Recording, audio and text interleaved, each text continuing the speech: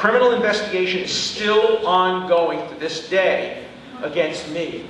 Now, that's not going to keep me out of Turin, but nonetheless, I don't want to live in a society where judges have the power to issue those kinds of warrants. I don't want to live in a society, even like England, where you can bring libel and defamation lawsuits based on differences of opinion, where a Deborah Lipstadt is sued because she called a Holocaust denier, David Irving, a Holocaust denier. In that case, she, of course, prevailed.